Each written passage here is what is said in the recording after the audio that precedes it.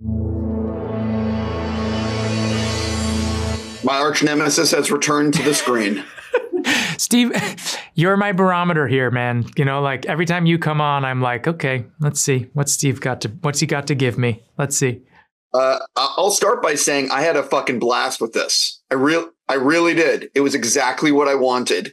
So I give it thumbs up. Awesome. I really do. Okay, cool. Do you know that you're the only one that matters to me, right? That's it. I've been waiting for this interview for weeks to know what's up. No, listen, I honestly, I didn't get to see it at South by at the premiere, but I would imagine that would have been a great crowd for this one. You know what I mean? But anyway, Listen, I only have so many minutes. Yeah, go. You know what I mean? So, feel free to give me the extra. So the most important question up front, and I want you to be honest with this. Okay. If Patrick Swayze's Dalton and your Dalton were to get in a real fight, who wins? Well, we all know that size doesn't matter, right? From that movie, right? That is a line from the movie, the original movie, right, Steve? You remember that line, right? Yes. Okay. Okay, good. Okay, good. I remember. Okay. Well, he'd certainly danced the shit out of it, so I couldn't win there.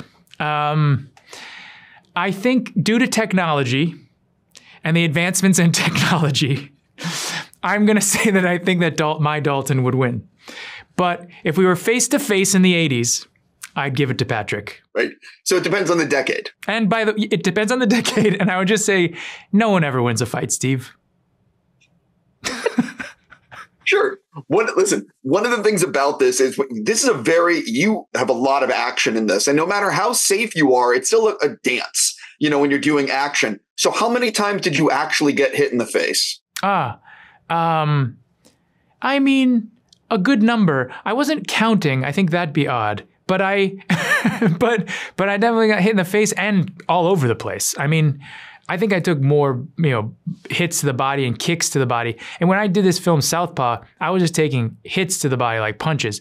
Now I'm taking kicks, hits, getting choked out. I mean, MMA is a whole other game. So I would say the hardest thing for me and the thing that I got most injured in was some of the throwing, grappling stunts that we did. I mean, I got thrown over the bar by Conor,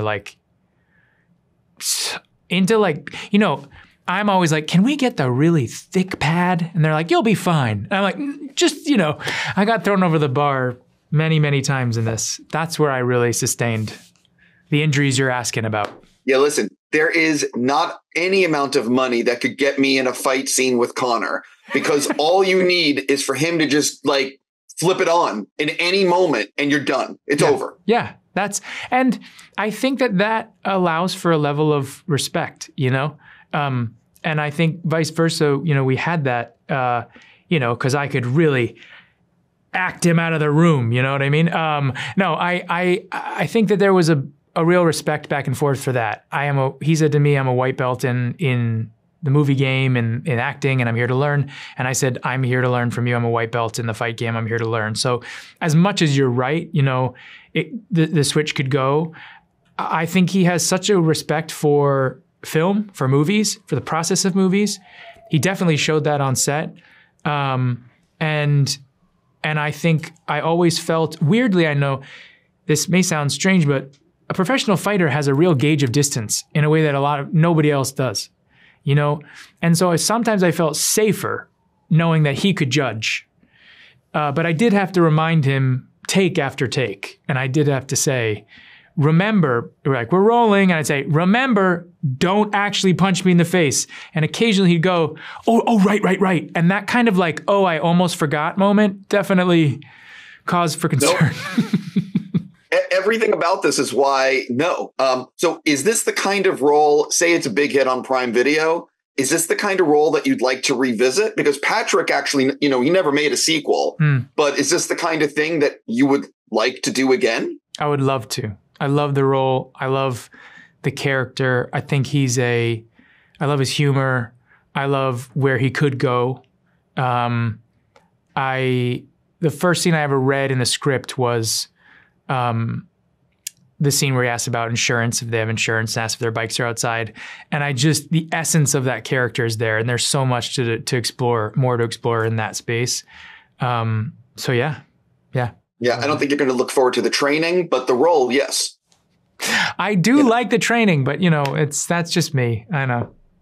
Hey, listen, man, have fun with Guy Ritchie. I'm talking to him later this week. Oh, send him my love. I will. And congrats on this, for real. Thank you, man. Thanks, Steve. Nice to see you.